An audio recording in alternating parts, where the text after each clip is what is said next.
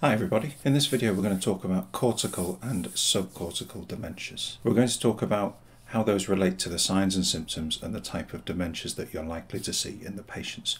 And knowing these are really important because you can start to distinguish what type of dementia the patient might have.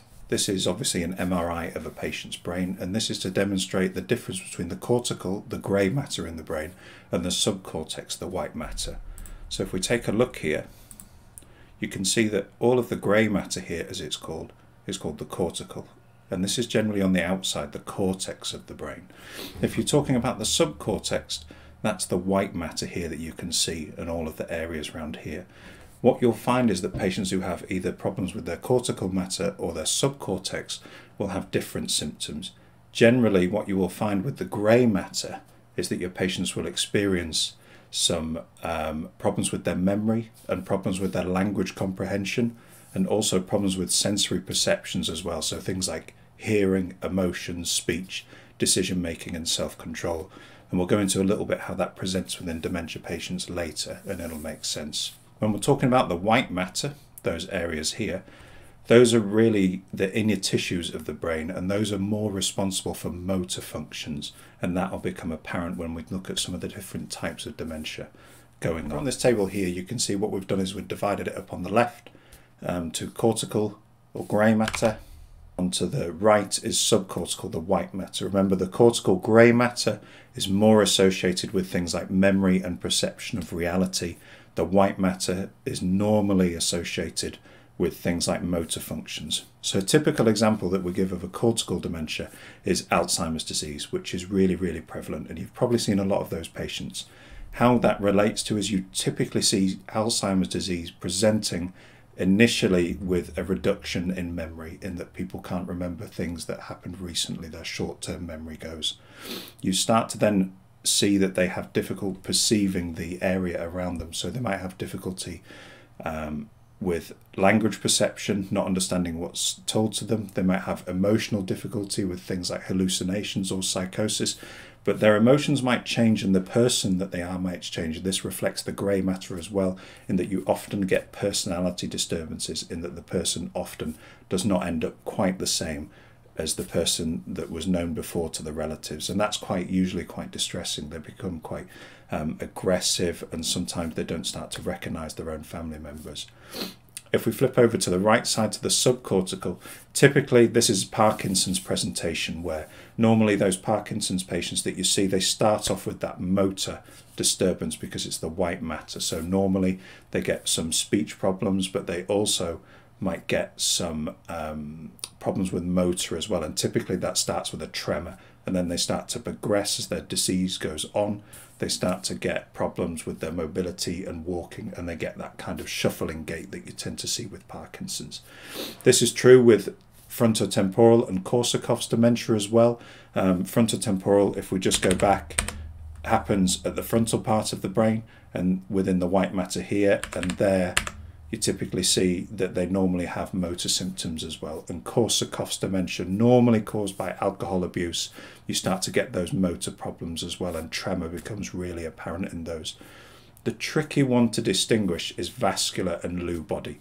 Vascular dementia obviously caused by micro damage to the vascular, either by atherosclerosis, or it can be due to high blood pressure, which damages the blood vessels as well. That's really tricky because obviously that can happen within the cortical matter, the grey matter, but within the white matter as well. And sometimes you start to get a mixed picture where you might have memory problems but also motor problems as well. And unfortunately, a lot of patients who have Parkinson's go on to develop vascular dementia. And that's why you see early on in Parkinson's presentation, patients are typically able to comprehend what you're talking about, they're able to follow you, they're not confused. But as the disease progresses, within sort of 10 years of first diagnosis of Parkinson's, usually a lot of them have got advanced dementia, and normally it's vascular. Lewy body dementia is slightly different, and that's a buildup of proteins within the brain, and that can either affect the subcortical, the white matter, responsible for motor, but also the cortical, the grey matter as well, responsible for memory and comprehension, emotions and feelings as well. And as you can see, just as we've talked about, as we go down within the cortical, Memory symptoms very common, but motor symptoms less common. And language is normally asphasic or dysarthria. Asphasia talks about the comprehension of language, where dysarthria talks about problems speaking. So you sometimes find that motor symptom in there. Generally with cortical, their calculation is impaired, and that means that in some of the tests that we do as you watch the next video, you'll find that we really try and test patients' calculation to discover if they've got dementia. And we usually ask them to do basic arithmetic sums. We ask them to calculate the months of the year, to who's on the throne, and questions like that that involve calculation, and then we can see if that's impaired or not. And that gives us a really good indication if they've got a grey matter cortical dementia. Generally, in terms of their posture, because they haven't got those motor symptoms, they're generally upright as well. If we just go over to the subcortical, to the white matter, you'll see that the memory symptoms initially are less marked. But motor symptoms, because the subcortex, the white matter, is responsible for motor systems, you'll find that the symptoms of tremor, of Parkinsonian gait or problems with gait and falls are quite common. And language is normally dysarthric as well. So what you'll find is that they, although they know what they want to say, they won't physically be able to get the words out because their motor symptom is impaired. So that their things like their larynx, their tongue, their mouth doesn't respond as well. So typically their speech is impaired. Calculation, though, interestingly, is less impaired, and what you'll find, a lot of people with Parkinson's, although they may struggle to communicate, they will actually understand what you're talking about and will normally have their cognition intact in the early stages. Their posture is normally bowed and extended, and normally they lean to the front in order to correct their centre of balance to compensate for those motor problems. So the prevalence of dementia in the UK, by far what you're going to see is Alzheimer's is the highest, and that accounts for between 60 and 80%. Remember, these are the patients with a cortical dementia. Grey matter is affected, so calculation, memory, and emotions and perceptions are going to be altered. After that, you find that about 10% of them are vascular dementia, and remember that can have a mixed picture.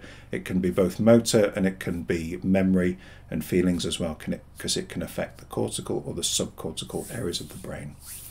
Lewy body and Korsakoff syndrome account for 7 and 4%, and remember those are the ones that typically affect the subcortex of the brain responsible for motor movement. And finally, Parkinson's disease, which then goes on to cause dementia, and around 50 to 80% will develop a form of dementia. This could either be vascular or Lewy body. It depends entirely on which area of the brain are affected, so they're sometimes quite difficult to pick up.